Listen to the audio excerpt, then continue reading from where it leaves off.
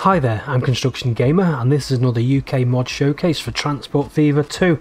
As promised, I am still doing the standard format of the UK mod showcase, and I'm introducing them and talking about them and whatnot. I have been experimenting with YouTube Shorts, as that seems to be the big thing at the minute. YouTube are really trying to push them, which I'm just trying to use to help try and grow my channel a little bit, but also I think it might be a good tool for those mods that I don't get time to feature or maybe get released after I recorded this. So yeah, I will be still doing the existing format of the UK mod showcase, but I might be doing some shorts as well, just to show off some mods that maybe I haven't featured.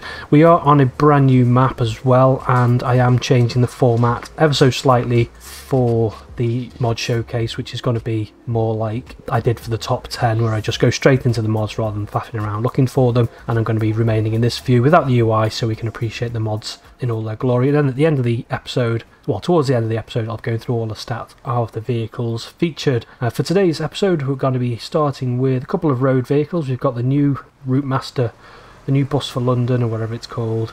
This is by, who is this by? AU 1990 HK. This is a port from Transport Fever 1, but it still looks really good, I think. It's a good model, and I think it stands up to the new graphics with Transport Fever 2. He might have done some work with it actually, but yeah, it is ported over from Transport Fever 1. It's good to see. I think a few people will be happy to see these finally in Transport Fever 2. And there are different variants. This is obviously the 3-door with the rear door. This is like the first ones that came out. Capacity of about 20, available from 2011. And it just looks really good, doesn't it? It looks nice. And obviously this is the 3-door. The 3-door is the long wheelbase version, and there are the short wheelbase versions, which we'll be taking a closer look at in the depot in a little bit.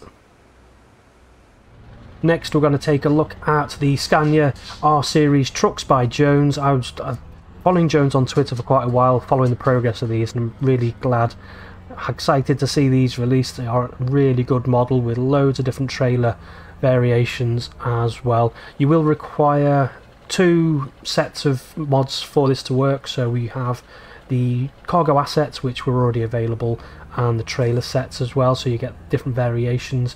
And just following this truck, this hasn't got anything on board at the minute, but it appears that especially for the con mats you do have different variants. So I saw one truck was carrying like pallets of bricks, and another truck was carrying pipe sections, so I think there might be a little bit of a variation within the Conmat's flatbed side. What are these called? Oh, well, I forgot what the name of the trailer is. We'll take a look in the depot anyway. But yeah, just really good to see these in the game, and it does actually introduce, I'll go over to, where are we? Over here. This is one of the assets that can be placed. We do have tipper trailers, and I think these are the first articulated tipper trailers we've actually had for the game. So that's just the asset version, which is a bit sank in the ground there. But it's really good to see one of these kind of tippers in game. This is the new map. This is where I'm producing my grain, and I've just produced a little bit of a container terminal, but hopefully it's not finished yet, but hopefully the map will have a lot more detail as I go along and yeah, finish it basically, because it is a really big map. It's got really long rail journeys in it as well, so we don't end up with kind of going into the station and messing around with the camera angles. So yeah, that's a little bit of the map. I might introduce a little bit more as and when I get around to finishing it, but I do want to look at another variant of the truck, although we will take a full look at the Scanias in the depot later. So as with the MAN F2000, we do have company branded trucks and trailers. This is a DHL curtainsider with a triple axle Scania, this is the lower horsepower, but there are different variants on the horsepower as well. But again, really good model, nice trailer. It's good to have branding on it, although there are unbranded ones if you prefer to have kind of line colourable cabs at least. But it's just a nice truck. Let's see if we can actually, well, we've got the bus blocking our way, but it does have like I think it has a unique engine sound, I think, possibly.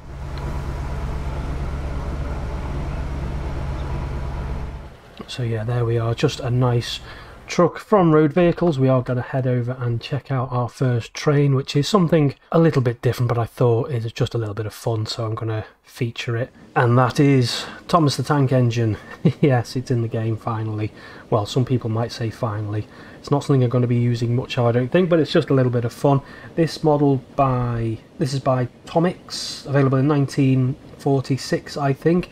This has encouraged me to build another branch on this map, actually, which is going to have steam locomotives on it. This is my preserved branch line especially for steam locomotives. So they don't have, well, they don't get in the way of my kind of express trains on the main line, and they don't have catenary over the top of them as well, which I know irks some people when you have steam trains with catenary over the top. So this is catenary free, and it doesn't get in the way of my mainline trains, because on this new map I'm going to have trains permanently going up and down, because I'm basically delivering goods on the map, so I've got trains running up and down all the while. So yeah, just helps separate that, and I'm going to turn it into a little bit of a preservation or preserved route anyway, which is going to look a little bit different from the main line as we go into a station, which I said was the point of actually making this map. But we'll let him turn around anyway and enjoy Thomas for a little while. This is going to be the last time I'm probably going to look at Thomas Tank Engine, but if you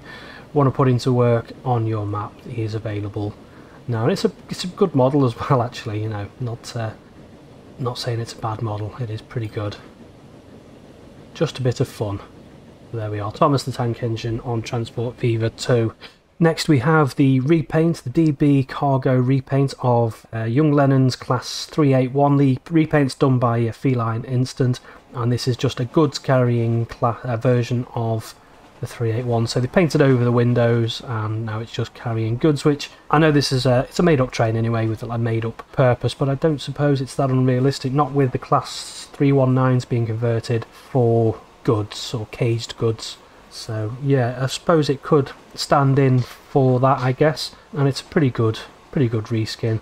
And if you want to do, I mean, these are capable of 110 miles per hour, aren't they? So if you wanted some high speed good delivery, especially maybe into the heart of a city where you don't really want to be using diesel locomotives, then I guess this is a good train to use.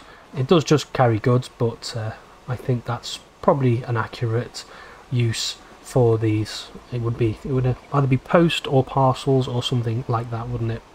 Or delivering to supermarkets in city centres. I think that's what the 319 conversions are going to be doing, running into possibly London, is it, with deliveries and things like that, to cut down on lorry trips. So that is, yeah, the DB reskin and repurposing of the Class 381. When's this available from? 2009 it's available from, and obviously we are going to take a look in the depot shortly at this in more detail as we just enter onto the main line. This is the up down slow. This is what all my freights and diesel DMUs are on, and then we've got the up down fast next to it, which is going to be for any express trains that I feature, which we are going to take a look at imminently. But I've still got a lot of work to do on this map, but it just gives us a nice long run so we can enjoy the train or the locomotive in all its glory.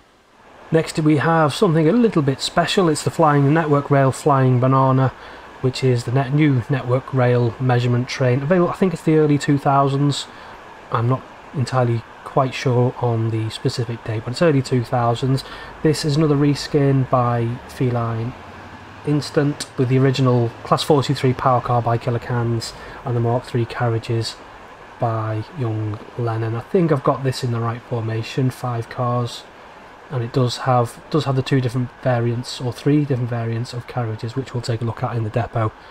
But I think yeah, it's just good to see. This is a passenger vehicle, which I think is good because it allows you to use it up and down on your maps. It does actually have a purpose rather than just not having a use at all. So yeah, it's good. It's got, obviously you wouldn't have passengers in there, you'd have a few people in there with the computers and whatnot, but you wouldn't usually have passengers.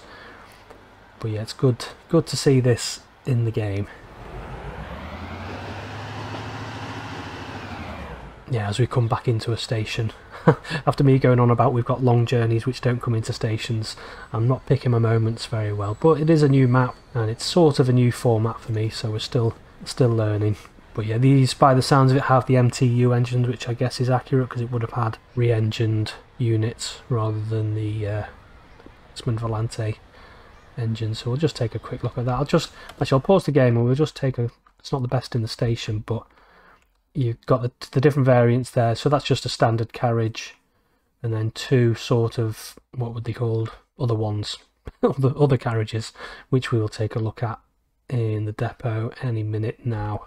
So we've got the UI back up. First thing we're going to check out is the actual vehicle depot. So we're going to go buy a new vehicle, and down the bottom here we've got the new Scania R6220, so that's the horsepower, 628 horsepower, but you've got the 730 horsepower variants as well. The top speed is the top speed any difference? Shouldn't imagine so. Yeah, 56. But obviously if you've got a route which is maybe going uphill or something, then you might want a little bit more power. Obviously that is going to cost you, oh, is it? No, it's not going to cost you, or is it? No, it's not. I thought it would have cost you more money because the game does generally work off horsepower, but obviously not. It just works off speed and capacity. Capacity of each of these is 52, which is just a little bit more than the F2000, which are like another truck by, pretty sure that's by Jones as well. But you can see you've got the different variants where the line colourable cabs. So you've got tankers, timber platform, you've got the tipper there, which I mentioned, the drop side, that's what the name I was looking for. A container one, which I guess will have containers if it's carrying products, and a curtain sider. And then you've got the company branded, you've got the tankers and company branded curtain side trucks as well, and then the same with the R730. So you might just want to go for the 730, wouldn't you really? Go for that extra power if it's not going to cost you anything extra. But like I said, those figures are set by the game based on certain factors. Next we're going to look at the new route master. You can see here we've got the open rear door. Actually, I think looking at it might be all the same wheelbase. I thought there might have been a variant in the wheelbase, but there isn't. But you do have the 3-door.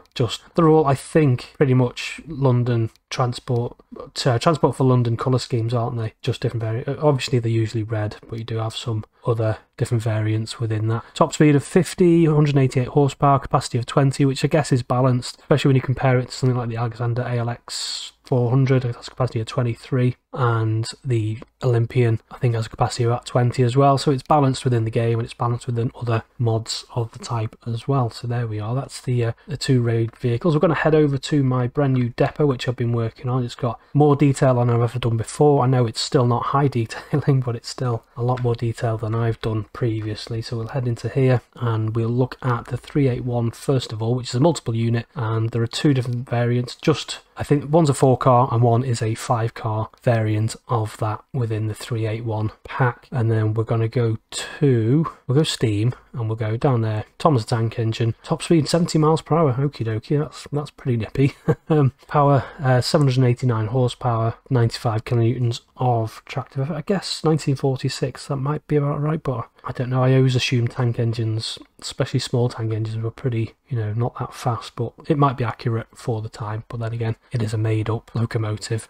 From there, we're going to go to our diesel locomotives. We've got the Class 4 D3 HST power cars, and we've got loads and loads of different variants of the network rail one. We've got planes, we've got ones with the slogans on the side, and the forward and reverse facing ones, which is all standard. 148, that's about right, isn't it? Limited to 128 on 125 on the UK network, but I think they are capable of 148 if they were allowed to. And then we go down to the wagons. We've got the passenger wagons, or the passenger coaches rather, and we've got the standard passenger train, so the new measurement train there, and then the buffet, that's the word I was looking for. Two different variants of the buffet, so you can make an accurate looking flying banana if you so wish. Capacity of 22 is just set off the standard Mark III carriages. So there we are. The new measurement train is finally in Transport Fever 2. I think a lot of people will be happy to see that, and I think I'm going to leave you with the new measurement train, as it is quite a good special train, isn't it? A lot of people do